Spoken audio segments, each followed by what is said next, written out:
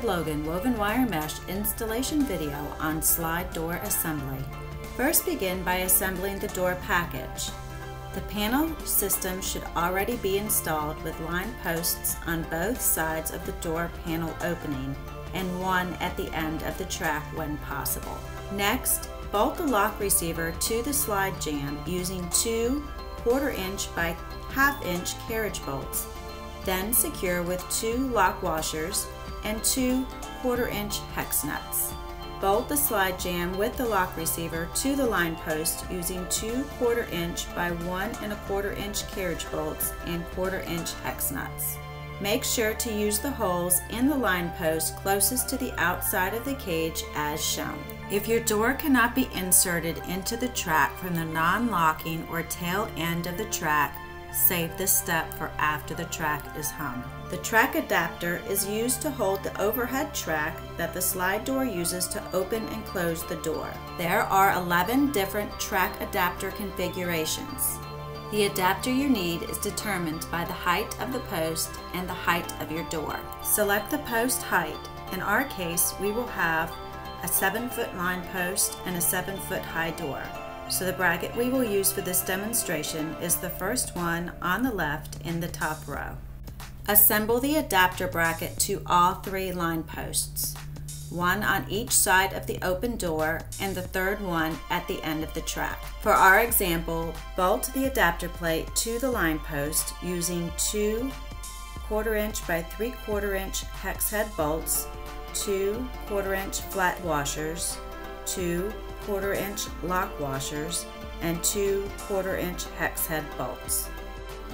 Next, bolt the track bracket to the adapter plate through the track clamp using a 5/16 inch by 1 inch carriage bolt and secure with a 5/16 hex nut. Keep in mind, if a transom is being used, it must be installed first before adding the adapter brackets to the line post. Because our door is 8 foot wide, it requires bolting two 4-foot wide panels together using the kernel clamps.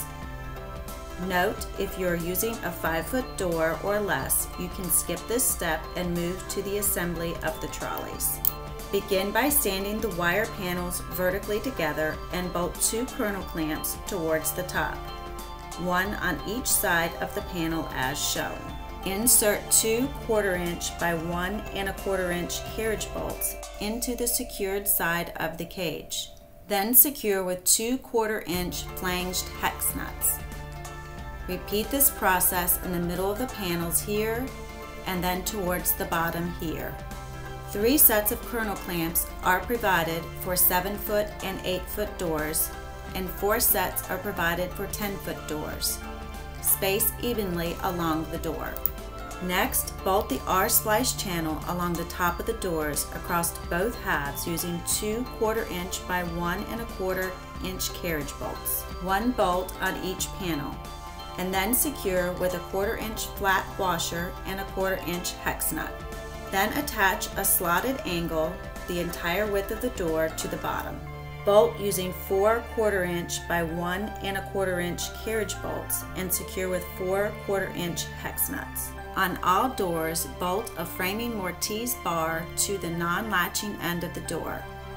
Insert at least 4 1/4 inch ATDs or anti-telescoping devices inside the C-channel of the framing mortise bar. Then bolt the bar to the door with 3/4 inch by 1 3/4 inch hex head bolts and secure with 1/4 inch hex nuts.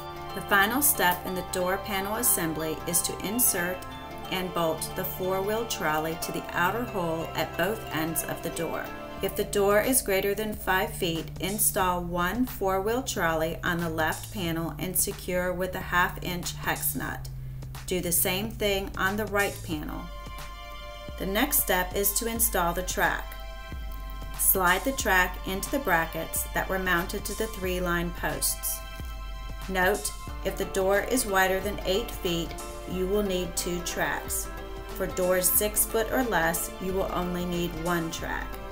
Then insert the slide door assembly with the trolleys into the track at the opposite end that it will lock at. Once the slide door is in place, install the stopper just inside the end of the track to keep the door from sliding out the end of the track. It goes on the same end of the track that the door went in on. The stopper consists of a 1/2 inch by 1 1/4 inch carriage bolt, 1/2 inch flat washer, and a 1/2 inch hex nut. The final step in the slide door assembly is to assemble the door guide at the bottom of the door. Bolt two 1 1/2 inch angle brackets to the slide door guide using a 5/16 inch by 1 inch carriage bolt and secure with a 5/16 inch flanged hex nut. Do this for both angle brackets. Make sure the slide door is in the closed and latched position. Place the slide door guide under the door.